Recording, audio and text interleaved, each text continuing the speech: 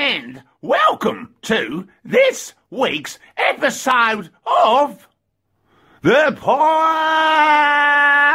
Innocent channel and what it's like to really be an actor from Adelaide, Australia.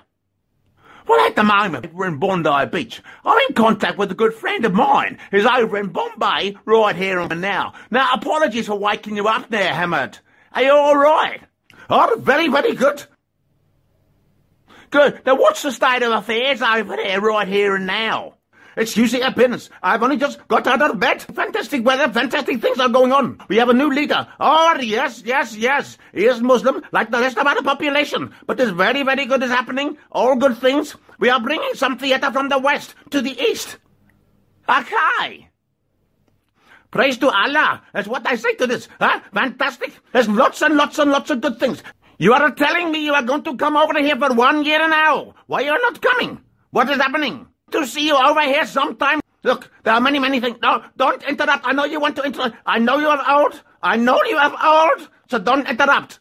Yes, lots of good things are for auditions, all taking place in Bombay. Look, can you keep us updated, mate? It's good to talk down here in the Southern Hemisphere. We like to know what's going on all over the world. Very, very, very good. Very good. That's a flaming humdinger, mate. Listen, I've got to go. I've got to get back to the Ripper on Bondi. Me and the bird are going to rip some huge waves today, all right? Good to talk to you. Talk to you very, very soon. I'll catch you later. Bye-bye.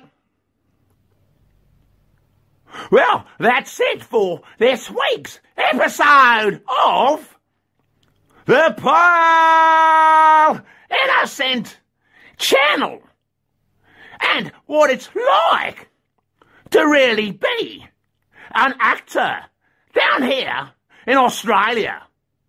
Toodle pip.